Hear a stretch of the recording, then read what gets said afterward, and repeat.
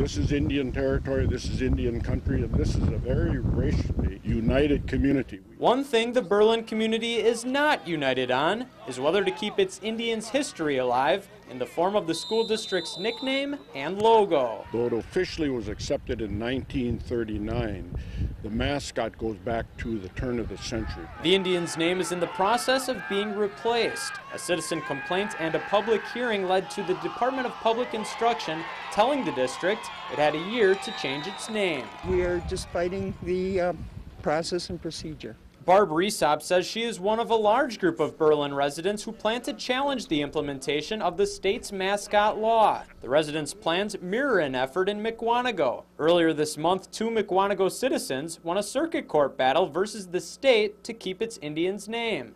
The judge ruled the DPI decision maker in the case had a high risk of bias. I think that the fact that Mukwonago was successful in their lawsuit sure gave us courage. Berlin Superintendent Bob Idle tells me the group's formation changes nothing for the district, and a committee will move forward with possibly finding a new name.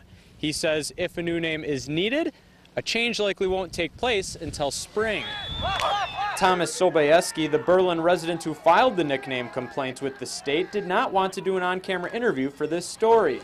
However, Sobieski tells Fox 11 he has had good conversations with district leaders about finding a new nickname. We are Indians. We're very proud of it. And I'm very proud of this community for standing up for holding on to their mascot. The group's effort to keep the Indians' nickname intact is still in its early stages. Group leaders say they are talking with potential lawyers and figuring out a way to pay for the legal battle. In Berlin, Ben Krumholz, Fox 11 News.